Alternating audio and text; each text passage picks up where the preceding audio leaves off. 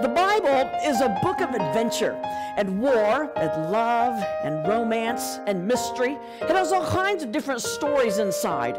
And today's story that we'll take a look at has so many twists and turns that at times you may feel as though you're on a roller coaster that's upside down and going at the speed of light, because that's how fast this thing is going to go down. Now we're going to start out in a graveyard, and then we're going to soar through the clouds, and then we're going to enter a castle. And where we end up is anybody's guess, because today's story is one of those choose your own endings kind of story. Did you know the Bible has some of those? It does, and you get to choose your own ending. Now the story we'll take a look at is found in Mark chapter 5, verses 1 through 26. The same story can be found in Mark chapter 8, verses 26 to 40. We'll mainly focus on Mark's version of the story, but we'll borrow a few details from Luke and we'll implement that within Mark's version, okay? So let's go ahead and dig in to our final Bible study on being radically renewed, and we'll start again with Mark chapter 5, verse 1. Here we go. When they arrived at the other side of the lake, a demon-possessed man ran out from a graveyard just as Jesus was climbing from the boat. He approached Jesus. As vile and despicable as he was, this tormented man approached Jesus. Do you know what that shows us? We can approach Jesus.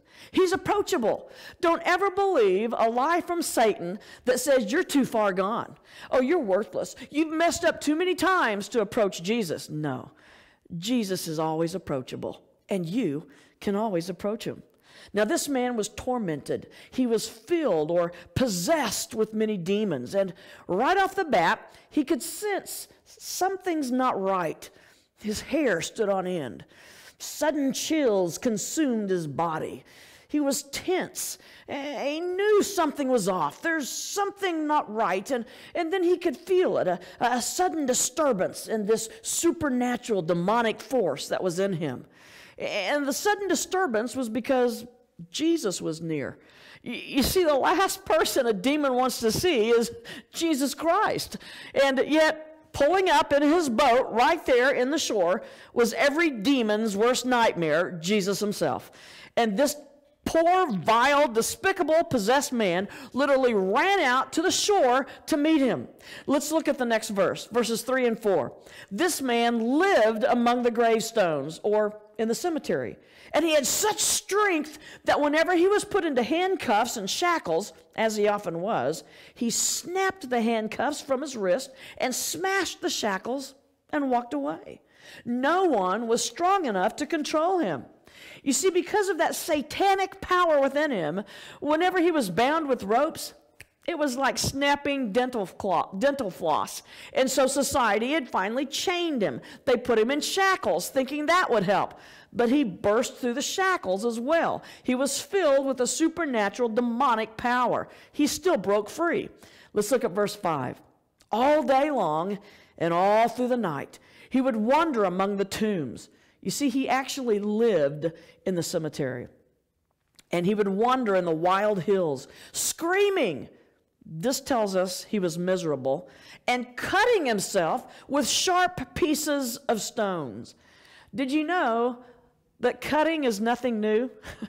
Cutting is nothing new to Jesus. Cutters are mentioned in the Bible, but this isn't the first cutter. If we would flash back to the Old Testament, you'll remember the prophets of Baal and Elijah as they were engaged in a battle on Mount Carmel. Do you remember that? And Elijah is praying for his God, Jehovah, to burn his bull, and the prophets of Baal are praying to their God, and they're not getting anything from Baal, so Elijah starts to taunt them. And he says, well, maybe he's away, maybe he's not listening, maybe your prayers aren't getting through, maybe you better push up the action a notch. And so Scripture says, as was their custom, they began cutting themselves with knives and with swords until the blood literally began to gush out. So cutting is nothing new to Jesus.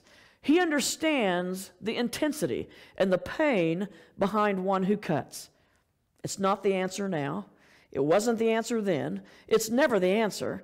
But Jesus does understand the emotional hurt and turmoil and pain that goes on in a person who feels that he or she has to cut. It's not the answer, but Jesus understands it. Now, there's more information, like I said earlier, about this guy in Luke's version of the story. We find out from Luke's version that this man is completely destitute. He's homeless. We find out that he's also naked. I mean, he has nothing. Where is he living? He's living in a cemetery. What does that say about him? It says no hope at all. What does that say about his identity? Major identity crisis. It says, I identify with the dead. I belong here with the gravestones, in a cemetery, with the dead people. This is my identity. He was experiencing extreme loneliness and massive aloneness. Two different things, but both very severe. He's apart from friends. He's away from family. Society wants nothing to do with him. Their answer, chain him up because we don't know what else to do. Chain him up, tie him up, just send him away. He's in a horrible condition. And the devil is slowly destroying this pitiful man's life. Now, we don't know how he became like this, do we? The Bible doesn't tell us those details. It could be, as a little boy, he had been abused. And maybe he had never learned to give that pain to God and get help with it. And so maybe he let Satan have a foothold in his life. Or maybe as a middle schooler, he was bullied incessantly, or he was ostracized, or maybe there was a death in his family or a divorce. Something traumatic could have happened. And you know that when we don't give our pain and hurt to Jesus, it often has a chance to fester and to boil, and pain can turn into depression, and depression and anger go hand in hand. And when we don't give that to God, Satan has a chance to oppress us or to have a foothold. And when we don't have Jesus to fill up our lives, Satan can easily fill our lives. So we don't know how this man became this way. All we know is he's in a horrible condition, and Satan is slowly destroying this poor guy's life. Let's look at the next verse, verse 6. When Jesus was still far out on the water, the man had seen him and had run to meet him and fell down before him.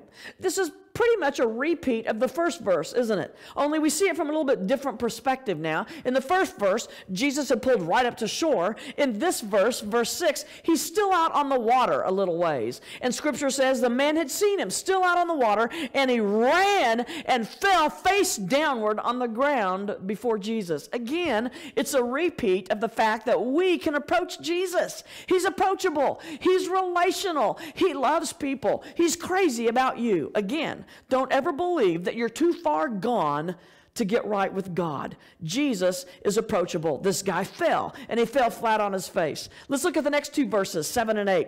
Then Jesus spoke to the demon within the man and said, "Come out, you evil spirit."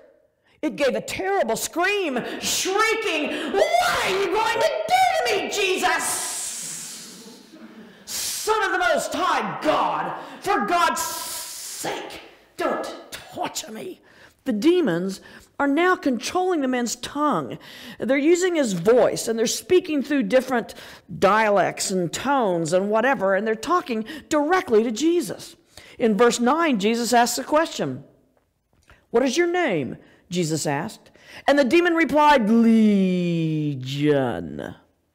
For there are many of us here within this man." Now, Jesus knows all. He knew what this man's name was, but he still asked because Jesus will always invite dialogue. He always wants to talk to you. Again, he's relational. Now, Legion is a weird name, isn't it? In those days, it stood for 6,000 soldiers that would make up an army. That's a lot of demons. It begs the question, were there really 6,000 demons inside of this guy? Or was it the fact that he was filled with so many demons that even Satan himself had lost count? Most Bible scholars believe the latter, that there were just so many in there, even Satan had lost count, and so they just called him Legion, meaning there's just a whole bunch of demons in this man. But Legion, standing for 6,000 demons, whether it was 6,000 or 5,000 or 1,000, just indicates the serious condition that this man was in. Oh, that's a lot of demons. And again, Satan is slowly destroying this man's life. He had complete control of him, and he had even robbed him of a name and slapped this label on him. You are Legion. Sadly, some of you have begun to accept a label for your lives instead of a name. Oh, she's the divorced one. Oh, he's the man who can't hold down a job. Oh, you know, he's been married 4 times. Oh, she's the alcoholic. Oh, she's the one who had an abortion. Oh, she's easy. Oh, he's so slow. She's a freak. He's a snob. It's easy to accept a label instead of our name, but I want you to know, you have never been a label to your Heavenly Father. He always calls you by your name. Isaiah 43, 44, 45, you are my special one. You are the one I chose, and I call you by your name. Jesus never called you by a label. He calls you by your name. Maybe a label is what you used to be, but when we come to Jesus and we come to know Him, Scripture says we become a brand new creation. We take on His name. We take on His identity. So to Jesus, you are not a label. I love how the Message verses this in the Message, Romans 9:20. I love the way this verses out. Jesus says, I'll call nobodies, and I'll make them somebodies. God doesn't count us. He calls us by name. Arithmetic is not His focus. Don't you love that? Oh, I'm so glad that He calls us by name, and I'm so glad that arithmetic is not His focus. If arithmetic were His focus, I don't think I'd make it into heaven. Bless my heart, I am terrible at math. I really am. I'm convinced there are 3 types of people in the world. 3 types of people. Those who understand math and those who don't. And I don't. I really don't. I'm just going to be vulnerable with you here and just let you know that, well, as an adult, I still can't balance my checkbook. I know, it's sad. Whenever I run out of money, I just go to the bank, close the account, go to a new bank, and start all over. It just seems a lot easier to me. And it's not that I overspend. I don't do that. I underdeposit quite often, but I never overspend. I think we realized my problem with math when I was in about the 4th grade, because that's when story problems entered my life. Oh, story problem. Do we really need those? No. Story problems entered my life when I was in the 4th grade, and they always start about the same way, don't they? There was a woman in New York, and she was boarding a train at 10:13 a.m. And of course, I'm thinking, why? Why is she getting on a train? Does she not know there is great shopping in New York? She's getting on a train at 10:13 a.m. and she is going to Del Rio, Texas. And I'm thinking, oh, honey, you are not going to find a Nordstrom's in Del Rio, Texas. That is 3 miles from the border of Mexico. Don't get on the train. She gets on the train at 10:13 a.m. Now, traveling on the train to Del Rio, Texas, if she's traveling for 98 miles an hour for 38 hours, by the time she arrives in Del Rio, how many people are on the train? I don't know, and I don't care. And, my family, we never realized, is it a learning disability that I have, or is it just that I'm so bored with math I don't care to learn it? We don't know, but I do know my dad, very smart man, he would work with me every evening, and we'd do all my math homework. No television for Susie. She has to do math homework. And then he'd get me up early the next morning. No cartoons for Susie. She has to do more math homework. And so I always passed because my daily grades were great. But when it came time to test, I would sink because Dad wasn't there. Well, I'm getting back at my dad now. He is 88, and he's trying to learn email. Yeah, and last weekend, he sent me 500 emails. And they all said the same thing. Did this come through yet? Is it working? And I answered all 500. No, not yet. I wish I knew numbers better, but I'm so glad God is not into arithmetic. Because again, if he were, I'm afraid I just may not make it. God's not into arithmetic. He calls nobodies and he makes them somebodies. Again, you are never a label to your Lord. Now, in the next few verses, where I'm going to paraphrase them together, the demons beg Jesus to go away and not to send them to the bottomless pit. You see, they know who Jesus is, and they know at the end of the story, by the end of the Bible, they're going to be on the losing team. And so they beg Jesus, don't go away. Go away. Don't send us to the bottomless pit.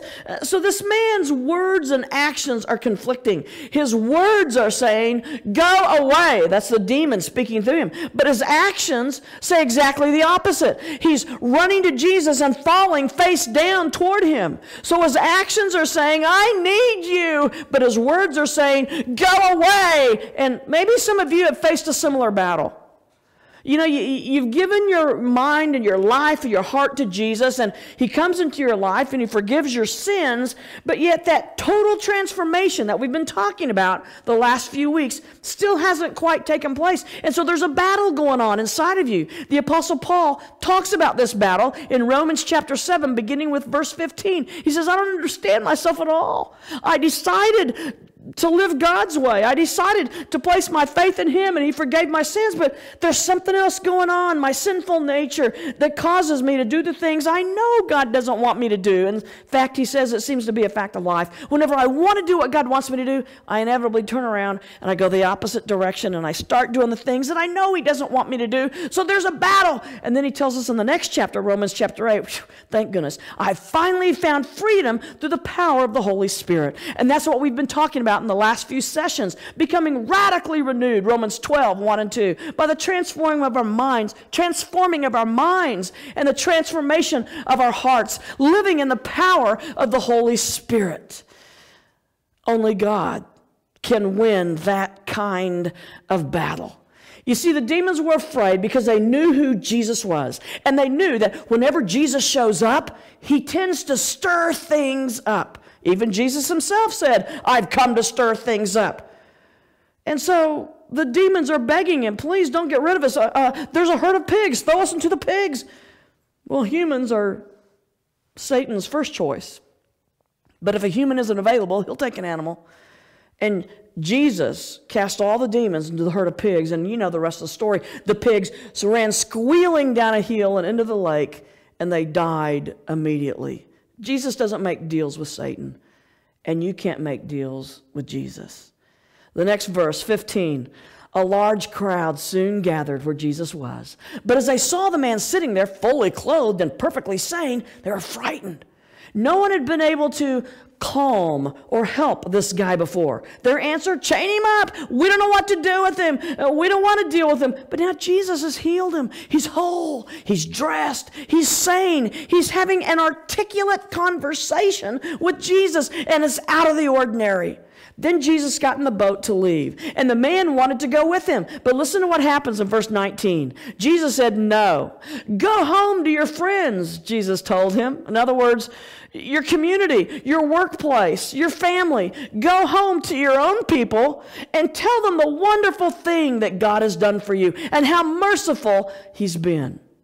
We tend to think that our greatest mission field is there or way over there or overseas. Many times, our greatest mission field is right where we are. It's our family. It's our friends. It's the Children's Center in Bethany, Oklahoma, dealing with little broken lives desperately wanting to be whole. Our mission field is right in front of us, and God will bless us for being missionaries in our own hometown. In other words, Jesus was saying, no, come with me. Get out of the graveyard. Guess what? His same message is true to us today. He's saying to you and to me, get out of the graveyard. But some of us have become so comfortable among the dead, we haven't even realized that we're in a graveyard. We've become so comfortable with our sinful, carnal nature that we've overlooked the fact we're living in shackles. And we've become so accustomed to living in shackles that we've learned to accessorize them. I can put a little bling on my shackles. I can shine up my shackles, match my shackles to the little bow in my hair and the blue in my blouse, and I can make it all glitter and glitzy and... No. We weren't meant to live in shackles. You were meant to live in victory. So Jesus says, get out of the graveyard. Don't live your lives in a small way. Live your lives through the power of the Holy Spirit. And in Galatians 5:22 and 23, we discover what the fruit of the Spirit is. Patience and peace, joy, kindness, goodness, love, faithfulness, gentleness, and self-control. Get out of the graveyard and live your lives that way through the power of the Holy Spirit and experiencing and manifesting and living in the fruit of the Holy Spirit. Stop settling for far less than what God wants you to be. But Susie, I'm a Christian. I mean, God has forgiven my sins. Good. We celebrate that together. But that doesn't mean that you're living in all that God wants you to have.